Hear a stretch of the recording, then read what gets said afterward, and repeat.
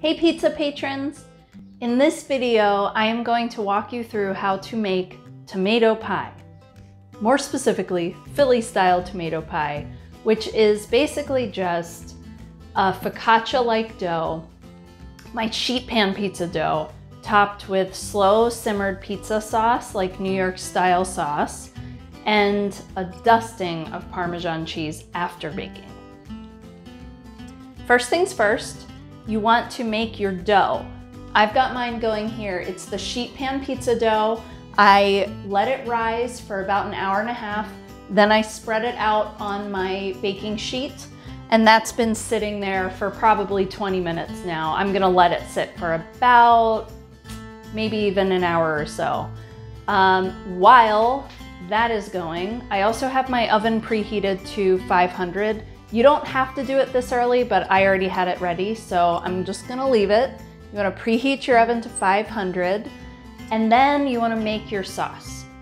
The slow-simmered pizza sauce, otherwise known as New York-style pizza sauce, is a little thicker, a little less moisture, and just a little sweeter, more intense tomato-y flavor.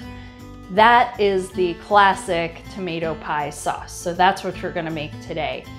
I'm gonna have that going on the stove. That needs about an hour to cook down. You could do it in less if you have a wider pan, but in a regular medium saucepan, it's gonna take about an hour.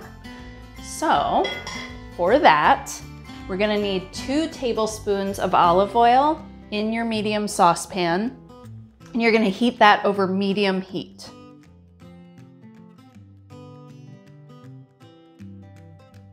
Once the oil is hot, again over medium heat, you're gonna add half of a small yellow sweet onion minced. You're gonna let that sizzle. And you're gonna cook the onion for about 5 minutes, stirring it pretty frequently until it's nice and soft. Just make sure it doesn't burn.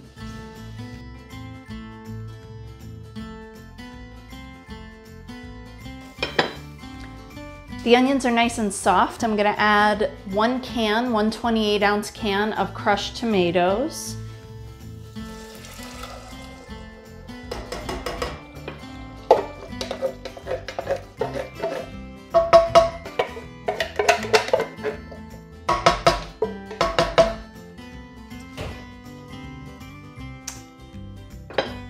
One tablespoon of balsamic vinegar.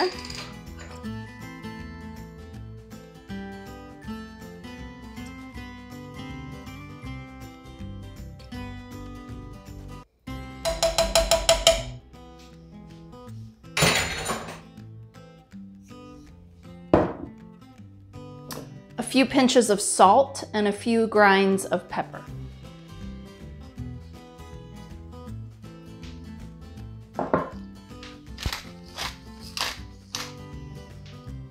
And then you want to mix it all up and bring it back to a bubble. Once it starts to bubble around on medium heat, turn it down to medium-low heat and let it cook uncovered for 1 hour until it's nice and thick.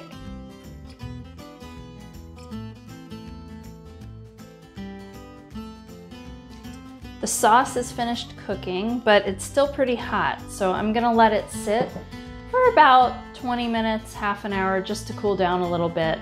And that's good anyway, because it'll give my dough a little bit more time to rise and get all fluffy and bubbly.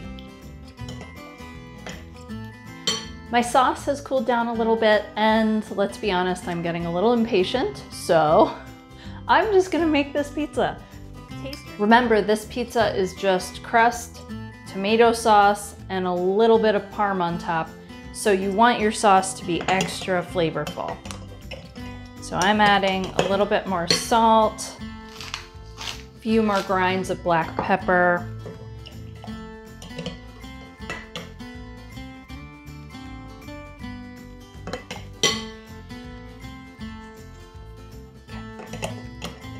delicious. All right, and then, as I said, you've got your oven preheated to 500. You've got your dough, the sheet pan pizza dough, which has had its second resting time on the baking sheet. It's now, oh, this is gonna be so good. All right, use your fingers, give it some pokes. This will just keep it from bubbling up too much in the oven and moving the sauce around as it bakes.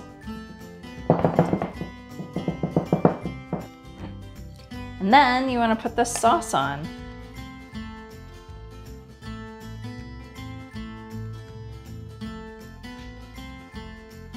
Up to you if you want to go all the way to the edges. If you like a little bit of a naked crust, that's fine. I'm kind of an edge girl. I like to live on the edge. So you probably want to use this whole recipe of sauce. It's about 2 cups. And if you don't want to make your own sauce, you can buy pizza sauce too. It's just that I find there's really no real replacement for homemade pizza sauce.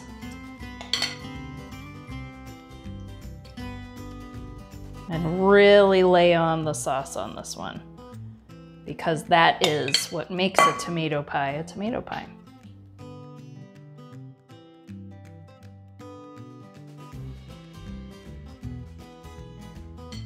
Okay. Then this is gonna go in the oven for 15 minutes. Turn it halfway to make sure it bakes evenly. And then we're all ready.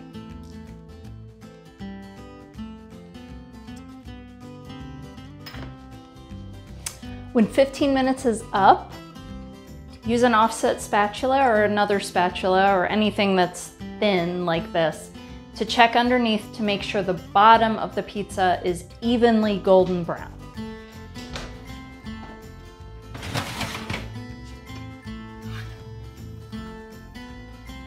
Oh yeah, that is perfect. And there you go. Okay.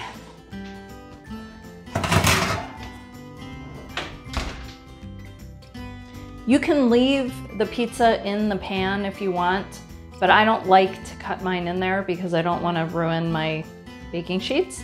So I'm gonna transfer this onto a cutting board. Let's see. We can do this gracefully. I think we just might be able to.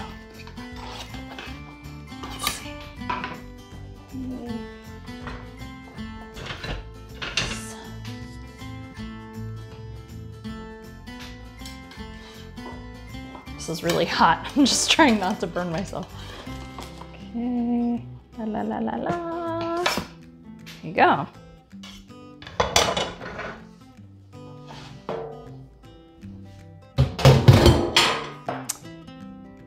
If you are vegan or don't want cheese on this pizza, then you're pretty much done. All I would do is give it a drizzle of olive oil.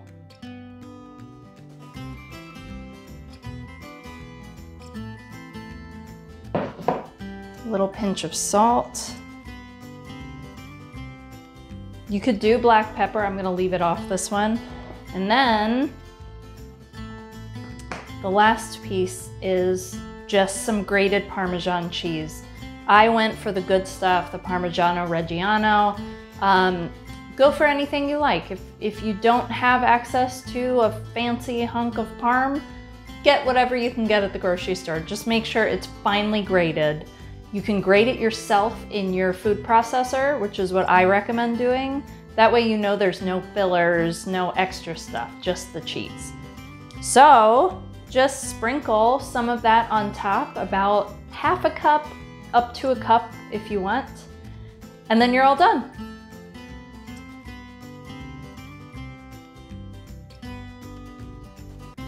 I don't know if you can see it really well from there. I'll come up here too to show you.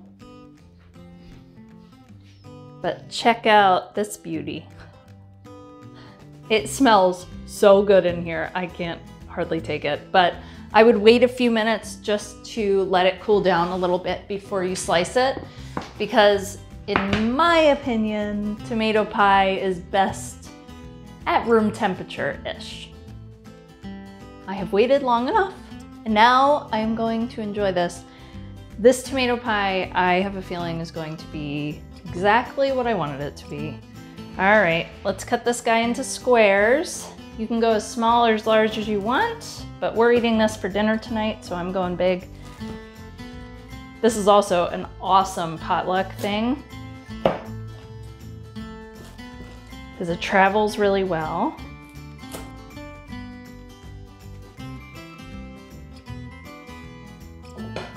Are you ready? Oh, oh my gosh. Okay, get the perfect slice ready for you. Look at this. Just look at this. It is perfect. Do you see the bottom of the crust? How it's just perfectly browned? The dough, this dough, the sheet pan dough, makes a pizza crust that's not chewy like the New York style or like my 1 hour dough. It is just so tender, and I have to eat this right now.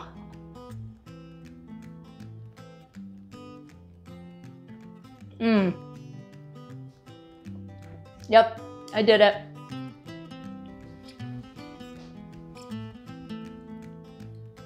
This is absolutely the tomato pie of your dreams. I am so happy that you watched this video. I really hope you make your own. And if you do, please let me know how it turned out. I cannot wait to keep making pizza with you. Thanks again for your support.